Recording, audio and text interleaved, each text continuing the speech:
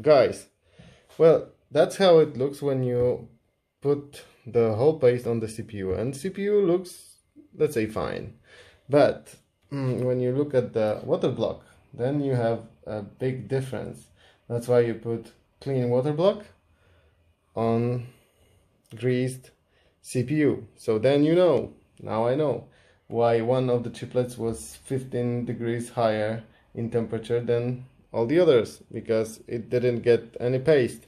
So as I can say, this Aurora XPX Pro water block is very nice in terms of cooling. I have to say that mounting is a little bit weird, and it's, let's say, the force of the hanging this on the CPU is not sufficient to make it all nice and dandy. So yeah, now I know why the one chiplet was 15 degrees higher than the others. It's not the problem the CPU itself, it's the problem of the water block mounting. So check your one. Cheers. Okay guys, well, let's say I don't have any screws that are holding this block, and I can manipulate it with my hands, and then I'll take it out.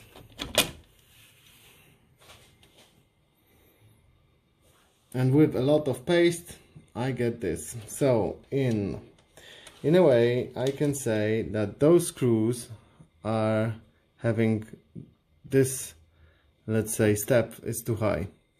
So we are unable to put the block correctly, even with our bare hands, to get the nice touch of the CPU. I can push it, and push it really hardly, and try to push it down, but anyway, this is what I'm getting.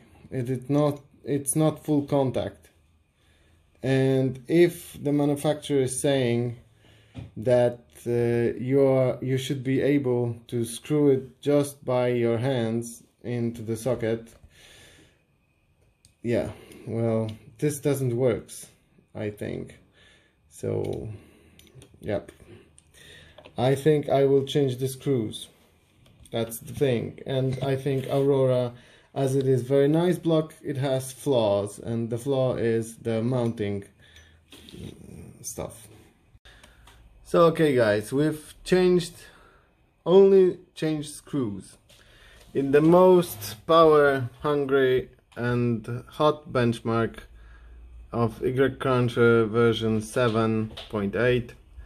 we are getting temperatures in overclocking on about 90 degrees, 93 on the hottest, still CCD5 chiplet. But the thing is that we have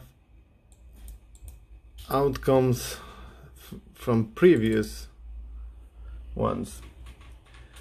Look at this: 99, 91, 87, 100, 04, 87. Again, the same benchmark: 90, 83, 84, 93, 79. Okay, here we have the 4250 megahertz, and here it is also 4250 megahertz. So just by changing the mounting, let's say, mechanism in the meaning of screws, we are getting 10 degrees lower. So is the Aurora XPX Pro good water block? One of the best. But you have to know how to mount it, because if you will mount it with the screws attached to the water block, then no, it's not that good. Okay.